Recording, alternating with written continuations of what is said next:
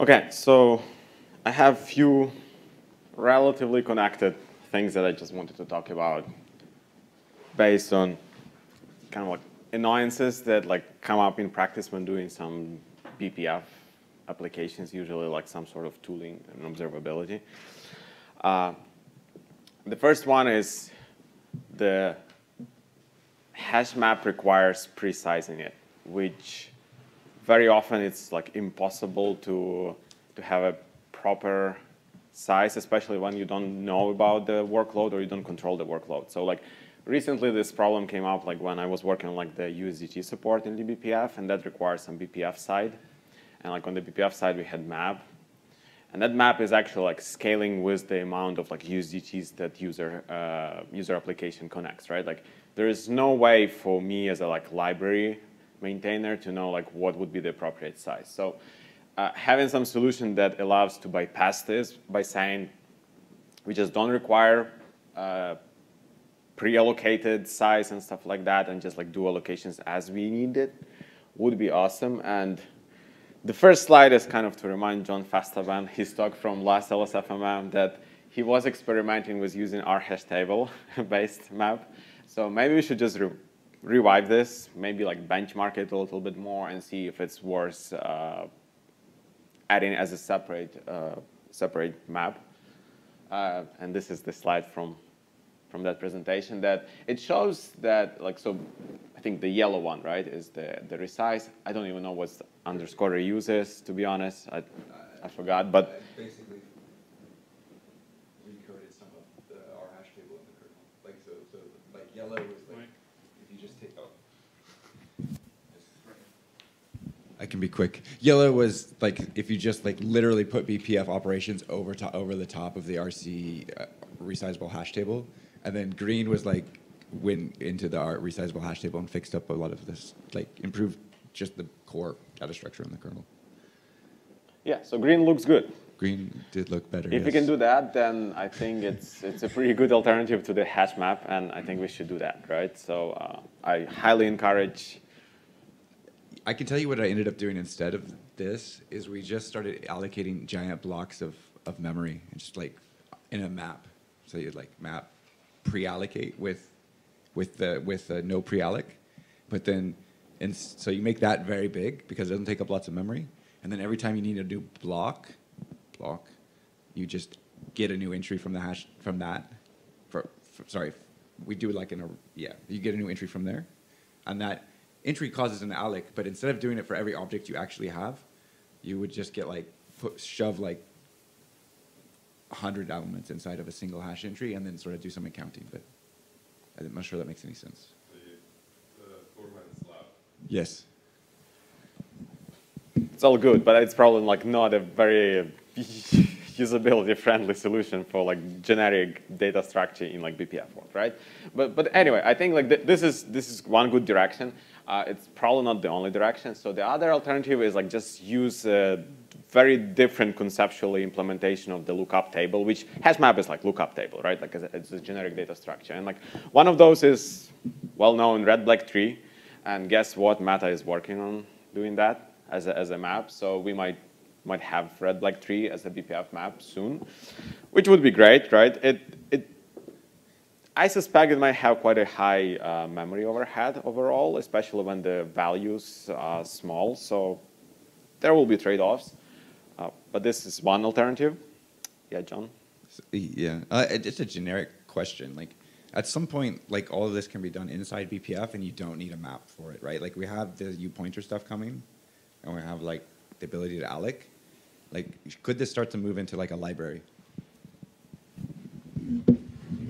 Yeah, so, well, right. So that's so far what we're debating, whether it will look more like a map or it will be distilled to really kernel-like helpers, where it won't look like a map anymore. Like pretty much everything will be explicit in a program. It's, well, still TBD. I think there will be some like usability challenges for like basic computer sciencey data structure, like to always have to implement it in pure BPF, and like besides the usability issues, like the memory overhead. So like for example, for like malloced DIN pointer, right? Like malloc din pointer, right? We have to store ref count. We have to store some additional metadata, which you can completely avoid if you implement it in the kernel. So I'm pretty sure with like all the like BPF loop and din pointer, we will be able to implement something like red black tree. But I would still argue that like we need something that's like lean and mean inside the BPF itself as like a proper BPF map for convenience and performance and efficiency. Have you looked at, we have the, like, what is it? The prefix, I always forget what the map is called. We already have a map for like LPM. IPs. LPM? Yeah. Yeah, Oh, yeah. LPM's there, which is almost this, except for it kind of wants data sizes that are like IPs. Well, it's a good segue. That like there are still alternatives to red black tree, and it's like this general class of trie-based implementations, right? This is the best picture I found on Wikipedia. I don't think it actually gives you any insight in how it actually works. But the idea is that you have sort of like a multi-children node, right? And you basically like logically split your key into chunks, and then like split points define like how many, like how much branching you do and all that stuff. It's, I mean, classic trie. The trivial implementation that is like really trivial is just like super memory hungry. So in practice, no, I don't think anyone is doing it like as a real trie. They usually have like some compressed trie implementation. And like in this talk, I wanted to highlight one specific implementation that well, it came up like during, I don't know, some searches. It's called QP trie, which according to everything I read, and according to some recent upstream trials between like the QP trie and there was like this ternary search tree for like more efficient string storage, like if they share a bunch of like common prefixes. It seems like the QP trie actually stands up pretty well despite like having no special optimizations for like common prefix and all that stuff. So it would be really interesting to try that. And I have some numbers from like some blog posts. Someone, so like what the author of this benchmark did, like they took 200 megabyte text basically, like with some words, and tried to like build a lookup table based on all the words. And like, yeah, and so he benchmarked like 4 different implementations. Radix tree, crit tree is kind of like QP tree, but like less memory efficient because it like at every node it branches like only 2 ways, while QP trie actually like uses clever tricks how to store like multiple pointers compactly, and like red black tree, right? So according to that benchmark, right, like the QP tree stands up against red black tree very nicely in terms of like memory usage and even performance. It's one of the benchmarks, I don't know. But so far, it looked very promising. And like the idea is pretty simple. Implementation is pretty simple. So it shouldn't be too hard to try to fit it into the BPF like ecosystem, basically. The good property of the QP trie versus like the recently like discussed ternary search tree is that this thing, like QP trie, doesn't attempt to split the key. Like the key as it's allocated is still like a blob of memory, which makes it nicely fitting into like BPF map element, iterator, and all this stuff. Because like once you start splitting key into like distinct pieces of memory, you cannot really iterate it. Because like even if you can, like how do you provide the memory to the program? So basically, QP trie seems to be like a pretty nice, stand-in implementation like for ordered map. So regardless whether we do red black tree or QP tree or both. It would be good to have some implementation that doesn't assume like predefined maximum size or pre-allocated size. And in addition, we also get the ability to have like ordered iteration, right? So like if you add some helpers to like get next key, so we have this from like syscall side, but like if you get it like from BPF side with extended loop support and all this stuff, now you can actually traverse your data structure inside the BPF program, like as you need it according to your logic. So. One topic that I wanted to touch on, because it like when I think about like implementing some new map. Oh, Yeah, go ahead. But before you get too far off of the topic of resizable maps and things, correct me if you already have it or whatever, but I think the same thing you'd want for things like stack and queue maps, right? Where you can't necessarily predict what the size is going to be ahead of time if you want dynamically resizable ones. I don't think you have that right now, right? I know we don't on the Windows side. I don't think it's on Linux either, right?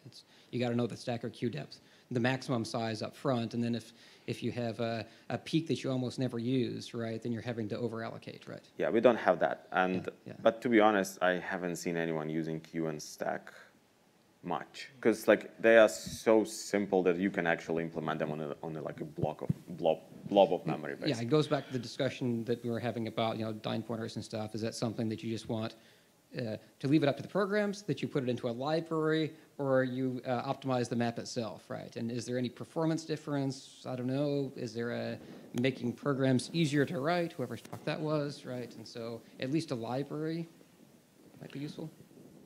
But my point is that maybe hash map isn't the only thing to look at, even if it's the top one to look at. So I have one question. So regarding the stack and queue map, for example, I haven't seen it used in practice, but in general, like I mean, the maximum element size we did that because of the R limit, right? There was no particular other reason, and now it's all converted to the memcg accounting. And could we actually lift that limit? Maybe it makes sense. Maybe, I mean, also for hash table and others. I mean, who cares if the user screws it up? Then I don't know. Maybe it could be an option at least. Well, yeah, all of this limit started because we were hoping, we didn't know about that spectral meltdown will be invented. We thought like unprivileged BPF would be reality, and all of these limits everywhere were specifically for that reason. Now, yeah, everything is root, so like max entries don't make sense that much anymore. I mean, like at least for like hash map, it's not that trivial to like do resizing, especially when you have the hash map working in an MI, right? So it's not just like a counting limitation, it's implementation. Similar for stack, right? Like the model that the BPF maps have like with regard to concurrency, right? It's like sort of like lockless on read. And like you don't want to pay the price of like locking if you do not have to. And like with the resize, you have to lock basically, or like do some very clever maybe schema of like atomic replacement. So this is definitely not a trivial like let's just remove this limitation. It's like let's think through like how we can even like support this and with the same semantics. I'm not sure whether they have a slide about sleepable stuff, because for sleepable we still can only pre-allocate, which kind of does not make sense at all. Like sleepable is supposed to be able to use schema like always, because we're sleepable not only GFP atomic, like normal hash maps, but GFP kernel would be just fine too. But the whole thing is there because map lookups are CU protected, and sleepable programs they are CU trace. So there's still something to be addressed. I don't have it on my slides, but I wanted to touch on like how can we generalize like not caring, like as an implementing some map, like how can I not care whether I'm in sleepable or not sleepable mode? Like this trick that we do with the GFP flags, right? Like can we somehow fetch it from the context based on like whether we are running as a sleepable or not and stuff like that? But I don't have it on the slides. It's just topic for discussion. But basically, like the way that like we do, so recent changes to socket local storage, or was that? Yes. Yeah. It's like it requires like verifier magic explicit code, right? Like to pass this extra argument. It works. It's super magical. It kind of takes work, and like it would be nice if we can have something like what we have with run context, right? It's like this ambient thingy, like where you can like ask like, oh, what's in the context right now? So maybe we could do something like that for like sleepable versus non-sleepable too. So I think like we tried making it like not caring about sleepable and non-sleepable in like local storage maps. The issue is the synchronization part of like the RCU stuff, called RCU task trace. It was causing performance impact. But Paul McKinney says that he's working on some patches, and once we like run a few benchmarks there and those patches work, maybe we could generalize all of that.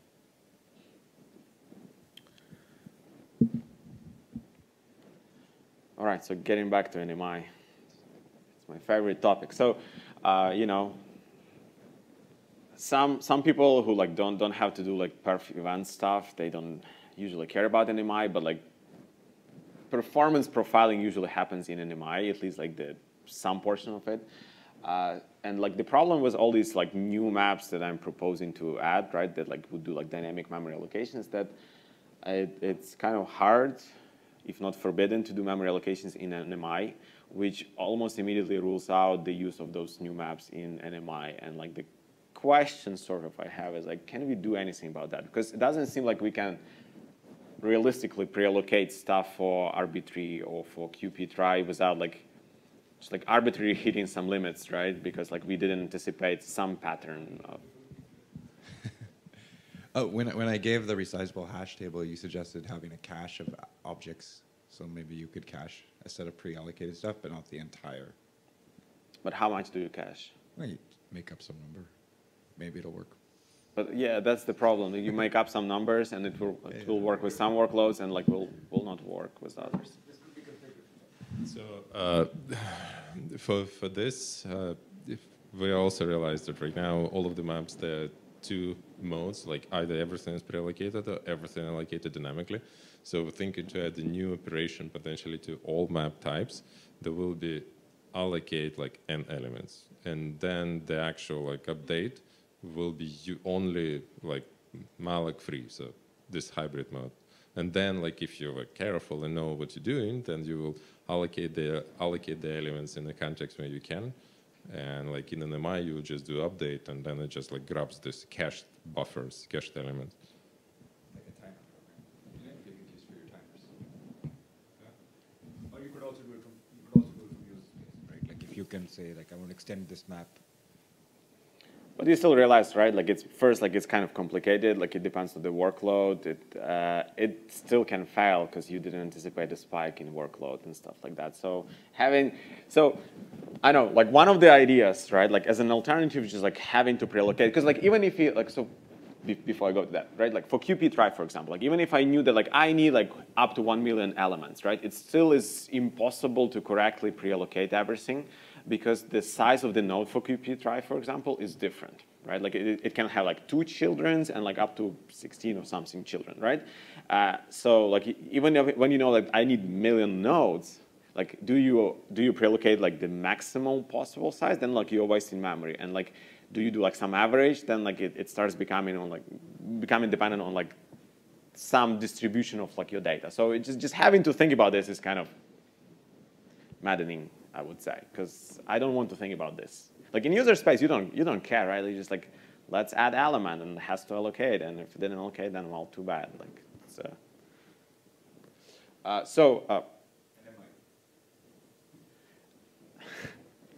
yeah. So I was thinking like how I can bypass NMI limitations, and like one possible solution I think is just like to offload the workload basically. So like do the minimal amount of stuff, like capture, I don't know, stack trace, like some context, store it in like some pre-allocated per CPU memory or whatever, and then like if you need to populate hash maps and stuff like that, just offload that work into different BPF program or into callback, right? Like I don't remember like what we decided about like IRQ work queue, but like if we had something like that and we could just like schedule something to run like at earliest possible opportunity in a little bit more permissive context, that would be good. Alternatively, and I'll be talking about this a little bit later, is if and once we have BPF ring buffer that allows kernel program to talk, basically to send data to another kernel program, right, BPF program, then like you can use that as like a queue of work for the program that runs like in more permissive contexts. So I see that as like one of the ways of bypassing NMI limits. Just like do minimal pre-allocated, basically fixed amount of work, and then like do everything else somewhere else. In approach 2 with the work queue stuff, this is handled by the framework itself. On the kernel to kernel ring buff, are you saying that the map allocation, like how would that? So I'll get to the kernel to kernel ring buffer, but basically the idea is that like you'll have some your program on the other side of the BPF ring buffer that will be called for every submitted record, and that will be running somewhere, and like we'll get to like where it can run, and there you can do what you can do like even with like sleepable mode, right? So just like get out of NMI basically, but like preserve enough state to do something useful. That's the idea.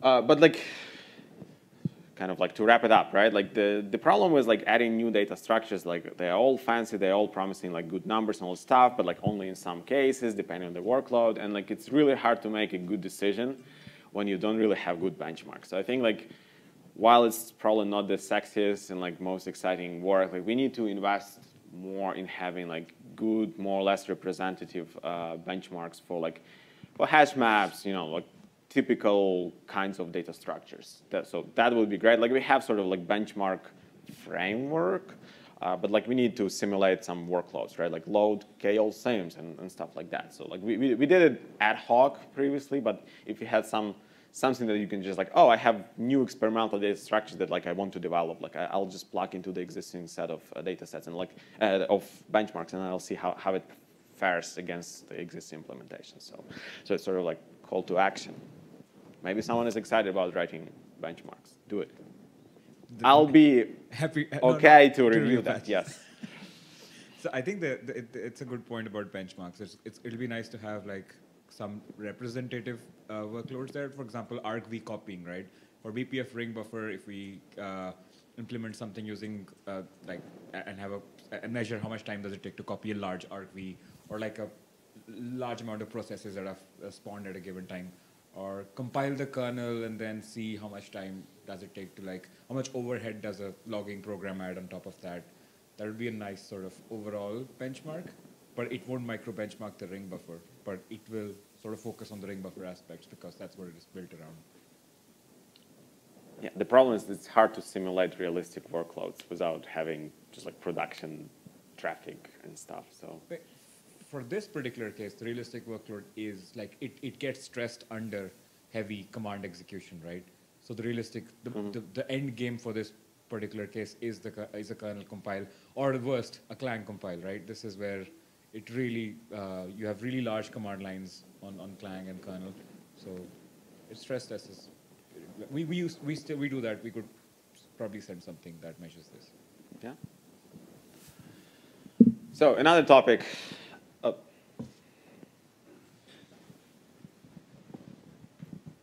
Would the benchmarks be part of like the self-test suite, or would we have to write a separate, runner that you could set the iterations and like treat it as a proper benchmarking framework? We already have it as part of self-test. There's a bench right. binary that has like a set of different benchmarks, and like you can plug into it. Okay, so we just need more. And like, well, we need like we have like benchmark infrastructure. We need like the actual benchmark, right? So like it has like you can like initialize your task and like do something like all the time, and like the framework itself measures everything and gives you like throughput per second and stuff like that. But like simulating the workload and testing everything is up to you. So. All right. So another thing was hashing algorithms, like kernel and like.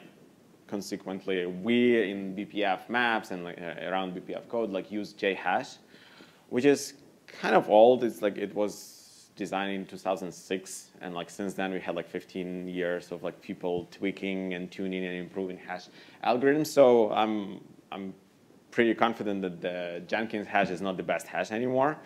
But why it's important, right? Like. Story from my life, right? Like stack trace, for example. Like at some point, like we were running into a lot of hash collisions in production because like we were running like long profiling sessions, and with stack trace, like you have to decide like your poison basically with hash collisions. Either you evict the old stack trace and then you sort of like corrupt previously captured samples, or you just like drop the stack trace because you cannot add it. So like we were trying to like play with the size of stack trace map and like made it huge, and we still encountered quite a significant amount of hash collisions. So like Jenkins hash is not the best hash. We need to have like faster and better hash. Similarly for like Bloom filter and like for hash map, right? Like they all use hashing, and like if you can improve it, we will improve the performance overall at like wide variety of workloads. So the kind of the theory and like the question I have is XX hash created by Jan Collet, I don't know, is the answer, because according to some open source benchmarks, it actually is pretty good. And like I'll give you some kind of insight that it's not obvious. Like, and as I read a little bit more, I realized that a lot of those hashes that like you probably heard about, like murmur and stuff like that, spooky hash, city hash, they very often have to optimize for like either long inputs or short inputs, and usually like they are good only at one thing, right? So very often like all those benchmarks are done actually on long inputs, like file, like basically they optimize for like calculating digest of the file, basically, right? Which makes it sort of unsuitable for hash map because usually the key is pretty small. So like when I actually try, so kernel has XX hash 64, which is like older XX hash. When I try to plug it into hash map, for example, instead of the Jenkins hash, it actually was slower. Even though it's better hash in terms of like distribution of the values and all that stuff, it was slower because of the short keys. But it seems like the latest creation from Jan, XXH3, right? It's actually good at both. I don't know how he managed to do that, but it's in this table, by the way, this table is sorted by the bandwidth, by the throughput that can be handled from the top to the bottom. And like you can see, let's say like the spooky hash is like a newer Jenkins hash as far as I understand, right? Like you can see that it's like 50% faster according to this benchmark. And like the properties of like the XX hashes is pretty good. Like there's this project SM Hasher that tests like the distribution properties and all that stuff. So like this hash has like no known problems, let's say, right? So this is the benchmark from the same Jan, where he shows like how different hash algorithms like fare for like relatively short keys, and like XX hash just like blows everyone out of the water, like starting from like 4-byte long hashes. So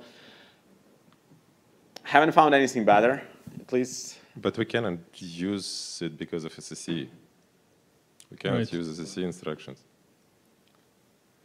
Well, we need to benchmark a non-SSE implementation. Like I'm pretty sure there is like non-SSE implementation. Just it might be slower, yeah. Very specifically mentions SSE2 as well. I don't know why.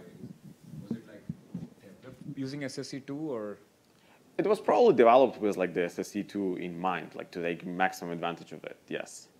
So potentially with later revisions of SSE, it's even faster. Like. Say it again. SSE4, like we're if I remember, like the SSE extensions they've moved on from 2, right? Like, or they've reset the numbering scheme since I last revisited this. No idea. Like, I mean, but still, it would only be for user space. You would need to benchmark the non-SSE version. Yeah. Why can't we but also enlighten me? Like, why can't we use SSE in the kernel? Kernel cannot use floating point just because Mm-hmm. only in some cases. Like if you are in NAVD in the case thread, yes, but that's it. And also not always. SSE is not just about floating point. GCC uses SSE for like a bunch of other. Kernel does the same, the whole floating point. The other thing I remember, but we did this maybe 6 years ago in the kernel, so it's really long time, where we measured the performance of the OVS because it also required hashing, and it was also using JHash, and we implemented the CRC stuff. But this has bias, so in the end, it was reverted again. But it gave a better overall performance. But the thing is, like, also to consider, like, some portions would need architecture-specific code as well. But I mean, it's probably doable. And yeah. So like, I don't have any emotional attachment to XSH H3 or whatever, right? Like my point is like we should look at like what's available out there. As I said, like 15 years, like people have actually tweaking, tuning. Like there are tons of those hash implementations. They are like strong in one regard, maybe like worse in others. We just need to like kind of look at this and consider kind of contributing back to the kernel. Like the XX H64, I think that's what we have in kernel right now. That was added in 2017, like when kernel folks were trying to like add ZSTD support or whatever. So like we just, I guess like this is the cry to like let's reconsider, like let's maybe bring in like better algorithms that can improve the performance, like without users having to do anything, you just magically get better.